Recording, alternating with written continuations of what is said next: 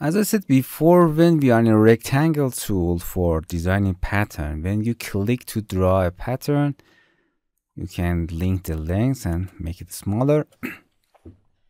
In this part, we have a setting called replicate. You can copy and clone your pattern to any time that you want. For example, I want a number of shapes. You can increase that number in the shape that you want.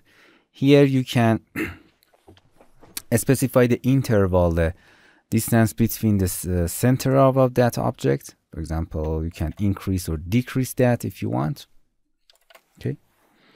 And here you can specify the angle. For example, 0 angle, 180 angle, any angle that you want to replicate at that direction. Or, of course, negative numbers. 0, anything that you want, and hit OK. It replicates for you. Another method for copy is if you go into this tool. For example, I want to replicate that model.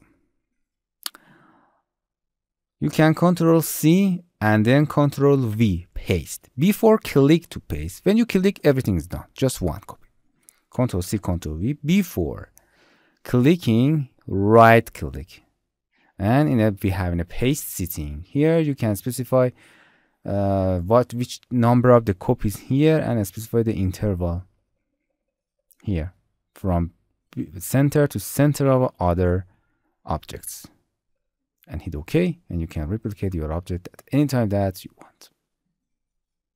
Hello my friends, to continue these tutorials on YouTube, subscribe us, like us, and hit the bell icon. And now you will be alerted about all of the amazing videos that we release.